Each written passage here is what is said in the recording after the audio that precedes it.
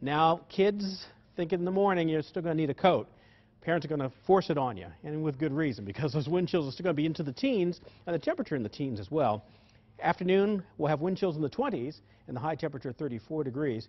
Grown-ups, your hour-by-hour forecast will start at 17 with that 20% chance of flurries, decreasing clouds by lunchtime, 24, and then close to thawing with temperatures in the lower 30s. And across the entire viewing region, we see 19 for Belton, Ottawa 18 degrees. Southeast winds continuing during the daytime hours as well, up to 32 in Kansas City, 36 for Trenton, today at 37. And this is now Thursday, even milder coming in here. 44 for Kansas City, and that's only the beginning of a warming trend. We'll break down the 7-day forecast for you. Look at the next 3 days. 17 to 32 improves to 20 to 44 on Thursday. 52 degrees on Friday, mostly sunny and fairly mild, but starting off in the 20s.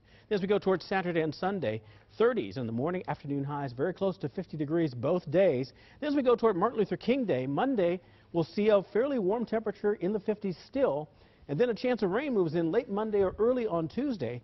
And look at the temperatures, way above average. 37 in the morning, afternoon high, 54 degrees.